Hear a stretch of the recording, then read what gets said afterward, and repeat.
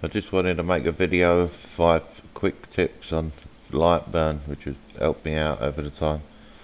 So first one is masking an image to cut away the background. So you can do it with a square. Control and click. Make sure you're on your select tool and control and click the image, and then when you right click, you'll see it's not there at the moment. So it's because the image and the square are both on the 0 layer. If I make this square layer 1 and now do that, you see apply mask to image, and that will cut the image off like that. But better than that really is, if you need it, let me just delete that, you can do the same with a pen tool. So if you really need to, cut something close, you could just, I'll just do this quickly just to show you for instance, but if you really wanted to cut close to something, you can do it with this. Just draw it out with a pen tool wherever you want. So now you've got that path, you control and click, apply mask, and now you've masked the whole thing out. And even if you want it more accurate, you could come down to the nodes tool and then insert a node and bring this down, or insert another one, press S to bring it up. And another thing is, if you're not familiar with the hotkeys for this, like D for delete, S to smooth out the line, if you hover over the node tool, keep your mouse down, you'll see it pops up exactly what each letter does. That way you can mask anything. So I found that handy over the time, so just wanted to show that for one of them. I'm just going to delete that. The next one is the scan angle.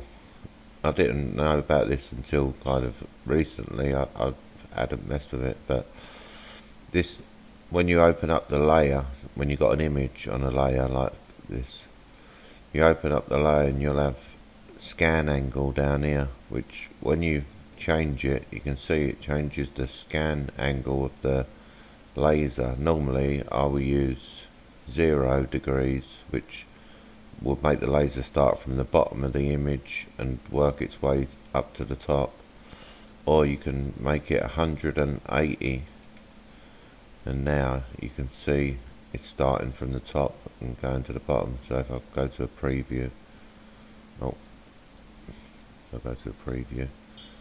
you can see now it's etching down from the top to the bottom. So it's nice when you're doing 3D photos or something and you want to run another pass over the top. You can run your first pass going up and the second pass coming back down, and that works well. The next one is cut selected graphics. I don't know if this is great for everyone. It's good if you're doing inlays or anything like that, or if you have a lot of stuff, if you don't want to cut everything. Sometimes I'll have like 5 or 6 photos on here, and I'll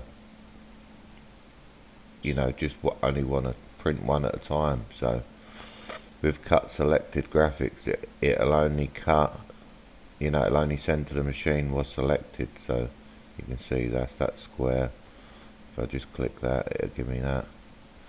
Now if you don't have that on, you can see now it's wanting to print that, print out the whole lot. So in situations, especially for inlays, if you've got something intricate and you don't want to cut it all at once and get all the pieces mixed up, you can easily just select 3 or 4 pieces at a time, print them out, and then move them out the way. And I found that a lot easier for the inlays and stuff. The next one is again underneath the layer tab, is to fill the shapes individually. Again, this can really save some time. If you've got something like these 2 squares and you wanted to print them both out Oh, I think I've already got this. So let me just see. Yeah, down the bottom here, look, fill shapes individually. Normally it sets the fill shapes at once.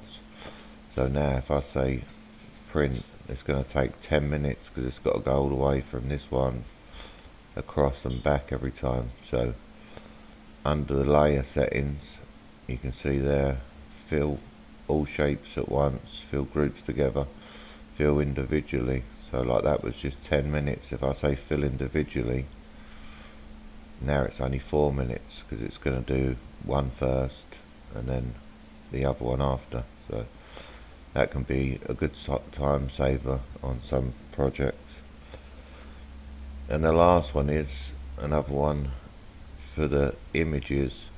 If you use an outside program to do the dithering on your image, so if your image already looks like, you know, if it's already been dithered, like if you use Image R or Photograph or one of them, it'll already have the dithering on it, so you don't need the dithering modes in here. So normally, like threshold ordered, you can just use pass through. So you just switch on pass through, and now it will use this dithering mode which is already on your photo. So it's, you know, only really if you're bringing it in from an outside program. I'll see if I've got a photo that's not. A lot of mine's already dithered. I don't think this one ain't. This was the original picture of it. If I look at that one now, oh, if I put it on the laser first, look at it now.